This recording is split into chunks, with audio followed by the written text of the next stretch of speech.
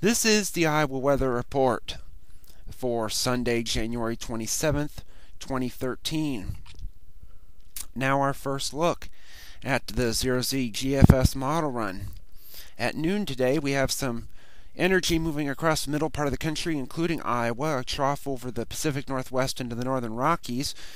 And with the southwesterly flow aloft, we'll have warm air coming over the cold air at the surface, so we'll have some freezing rain and sleet and snow, changing to all rain in the southern and western counties, remaining sleet and freezing rain across the northern and eastern counties. And this is what the HPC says here, of 1/100th of an inch of ice or more through Sunday evening at 6 o'clock, and the best chances over the northern and central and eastern counties of the state. Probability is looking really good here. This is of 1/10 of an inch or more of ice, and that looks to be the best according to the HPC, east of an Estherville to Des Moines to Keokuk line at that point. And when we move it up to 1/4 inch of ice or more through Sunday evening, we see the better chances across the northern and eastern counties of the state, east of I-35 and north of Highway 20.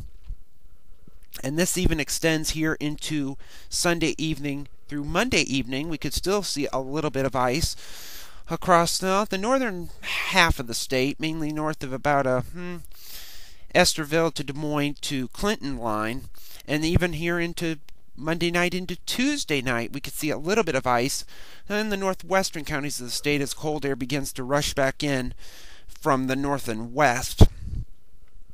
But heading back to Monday, it'll be warm across the state. There could be a little bit of rain across the eastern counties of the state during the morning hours. Otherwise, it's going to be fairly warm, 30s, 40s, and even low 50s. And then Tuesday, here's when the cold air starts to wrap back in. So we could see some icing issues in the northwestern counties, some rain in the south and eastern counties, maybe a rumble of thunder. That can't be ruled out either. Wednesday, that system is gone. We could see some snow Tuesday night into Wednesday. Too early to tell on accumulations. But Wednesday, it's going to be cold. Temperatures will be dropping into the single digits and teens. And heading Thursday morning, we could be at or below zero again. High pressure to our north and west over the Dakotas. A little bit of snow breaking out well off to our west. That won't affect us. Skies will be clearing by this point, however. And Friday, high pressure will zip down to about near Memphis. Winds start to switch around to the south, but it's not going to get much warmer. Highs in the teens, lows around zero during this time. We head to Saturday. It begins to warm up.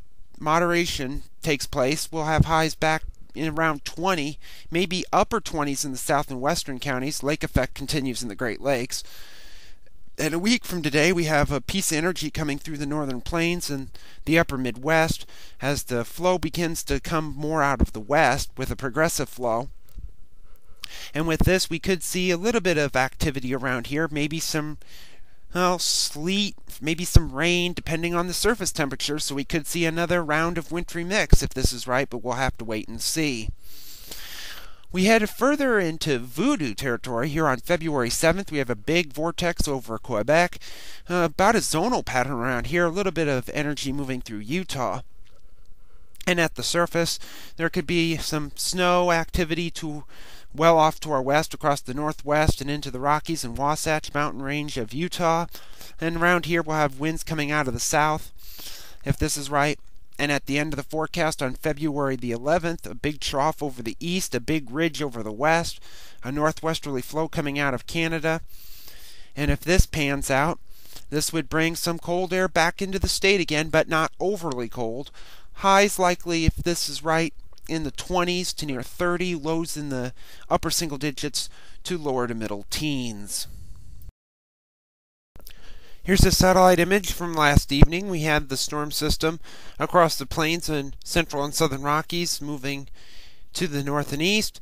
Otherwise, it was fairly clear across the country at this time. The watch morning map from last evening.